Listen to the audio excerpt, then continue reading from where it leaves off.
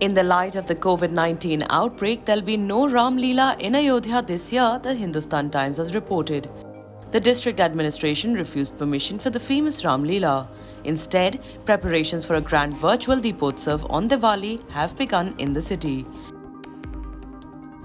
The administration is eyeing a new record of lighting Diyas this Deepotsav. A virtual platform is in the pipeline on the banks of the river Saryu. The report further added that a 3D system of lighting Diyas will be arranged where a link will be sent to mobile users. Upon clicking the link, a Diya will light up virtually and a digital certificate from the government will be sent to the user.